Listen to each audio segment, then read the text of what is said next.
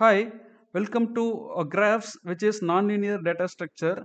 A graph consists of set of vertices denoted with capital V, which is having n number of vertices, and all the vertices are maybe connected with set of edges here, which is denoted by using capital E, which is having set of m number of vertices edges. The two vertices in a graph are said to be adjacent if there is an edge between the two vertices. For example, here vertex 2 and 4 are adjacent vertices to the vertex 1. So vertex 1 is this one. So 2 and 4 are two vertices which are adjacent to the vertex 1.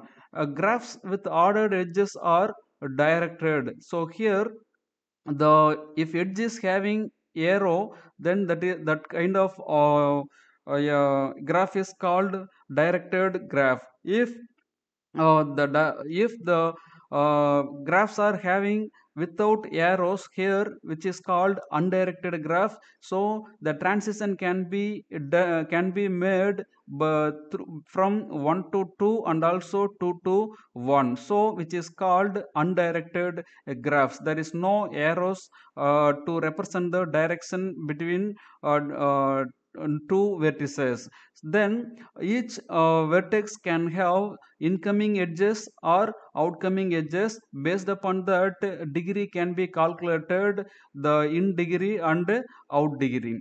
Weighted graphs have values associated with edges. So here the directed graph is given, each edge in the directed graph is having the weights, then it is called sometimes a weighted graph, right? Here undirected graph is given with weights, so this is also called weighted graph. So this is undirected graph, this is directed graph. Here we can calculate the degree of this and each and every vertex based upon the in and outgoing edges. Then the graph can be represented by using two approaches. One is adjacency list and another one is adjacency matrix. Here the undirected graph is given. For this we are going to represent that given graph using adjacency list. Adjacency list is defined as an array which is having address of all the linked list.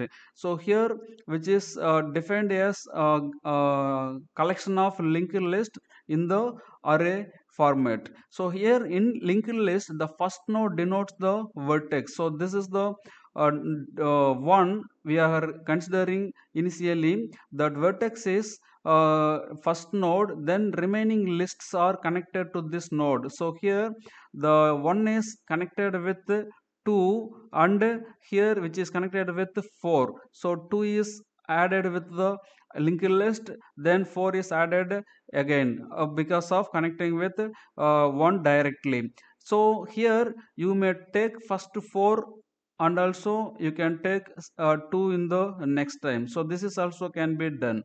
Okay, so we can do in this structure, or 2 can be taken first and 4 can be taken next. So we can take vice versa, right? So here this structure can be used to denote the weighted graph also. If our graph is having any weights for the edges, that weights also can be denoted in this list. When if you are using the weights, then your array has to be represented with weights. So here your node value, then weight you can given here, then you can connect with another node. So you can slightly change your storage of your memory with slight change of representation. Each element of an array in your list corresponding to its neighbor. That means if you have the 2 here, the 2 is directly connected to the 1. You look at that.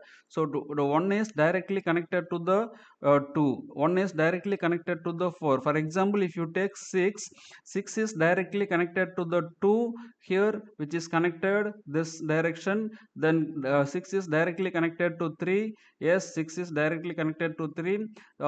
6 is directly connected to 5. But here there is no need of connection between uh, 2 to 3 and 3 to 5. Okay, look at that.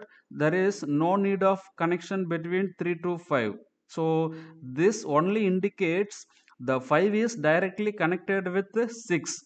There is no connection between 3 and 5 that we should consider. So this is the purpose of adjacency list to represent the graph.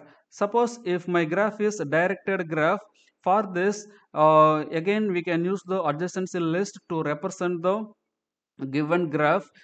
Here one is directly connected to 2 and 4.